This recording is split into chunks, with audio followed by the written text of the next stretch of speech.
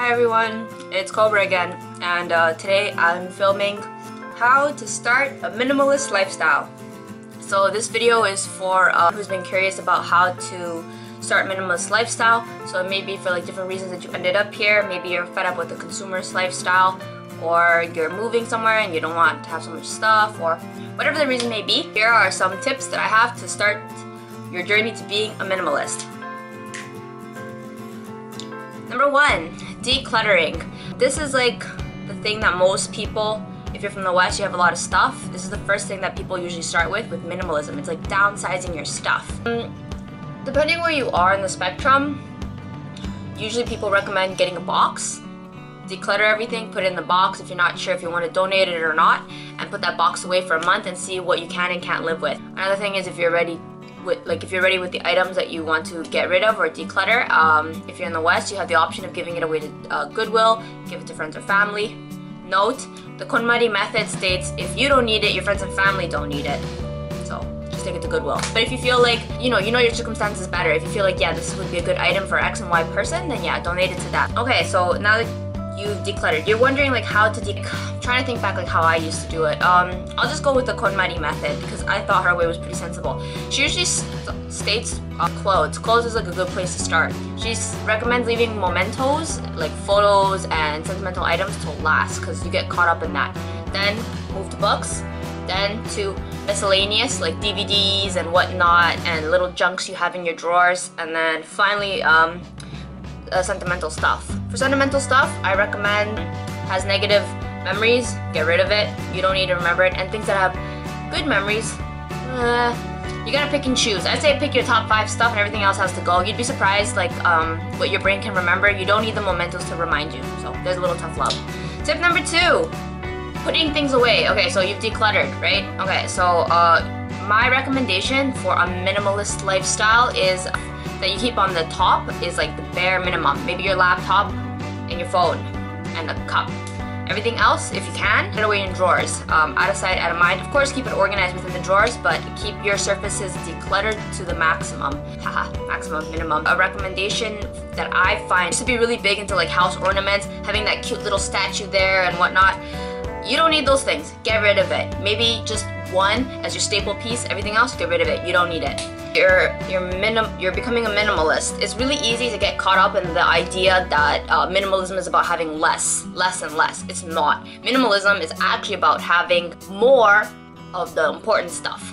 So that's kind of like a mindset that like most people kind of don't grasp. A lot of people get caught up in the idea that I need to own X and Y amount of shirts and shoes, when that's not what minimalism is about. I mean, if that is what it is for you, then that's what it is for you. But minimalism, at least as I've come to understand it and what I've like read from other blogs, minimalism is about getting rid of the distractions, getting rid of the excess, and keeping the minimal, the most important stuff, whatever that may be to you. So like you'll find that maybe you've decluttered and you know what, you realize My Little Pony is my life and everything that I want it to be about. So you can have an excess of My Little Pony, but everything else you gotta get rid of. Where the focus is. So don't focus on having less, focus on what's important. Once you know what's important, everything else you can do away with, so you'll have more time for the important stuff. 4, I guess. Alright, now that you've decluttered and you focused on what's important, so now you got more time and you got more money, and you're wondering like, it's funny, I actually had this minimalist problem where I felt like I had too much money and I didn't really know what to do with it. I was buying like random things that I didn't even need, like not things, but like food. It's that point when you have a lot more time and a lot more. Take it easy, relax, enjoy the process, and use that and put it back into what's important. So whether that be investing or putting it back into your hobby. Number 5, yeah, I'm eating as I talk to you guys. Number 5, you've decluttered and you're wondering, okay, so what is important to me? What's my focus? What's the meaning of my life? My purpose? What do I want to spend my days with? Because some of our days is your life. What you do on a daily is your life. So what do you want to do with it? This was a really tough question for me. I read Rich Dad Poor Dad and like that kind of gave me an idea. He was talking about how like use money to get financial freedom, to get out of the rat race, so he could do whatever he wanted during the day, which is essentially like what you want to do with minimalism, is you want to spend your hours and your time and your money and your energy on what makes you happy. So I kind of use money as the basis for it. If I didn't have to worry about money, what would I do with my time? So like say you were in a situation where your bills were paid, you didn't have to go to work, could spend your time doing anything you wanted, what would you do with your time? I like to think that most people would kind of have some intuitive idea of what they would do with their time. And I don't know, I'm not judging, but I don't think there's any shame in how you want to spend your time. If it brings you the most joy to spend your whole day watching Netflix, by all means, go for it. I found though from experience, I took a psychology class, you feel the most meaningful in your life when you're actually doing something. So being productive or being creative or doing something and entering a concept known as flow, which is when you lose track of time, that's when you're most happy. So I recommend that finding something meaningful in your life that involves you doing something or creating something. So kind of just to sum it up, so essentially that wraps up my videos.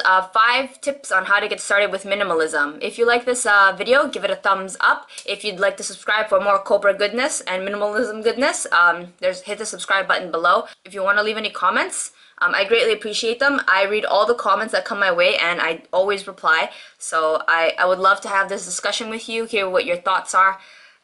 So till next time. What is minimalism? It's getting rid of the excess, focusing your time, your money, and your energy in what's important to you. Asking yourself the question, if I didn't have to worry about money, what would I do with my time? I don't think that there's any shame in any activity that you choose to do. I recommend activities that are meaningful, productive, and creative. I think that those are the ones that are going to make you the most happy.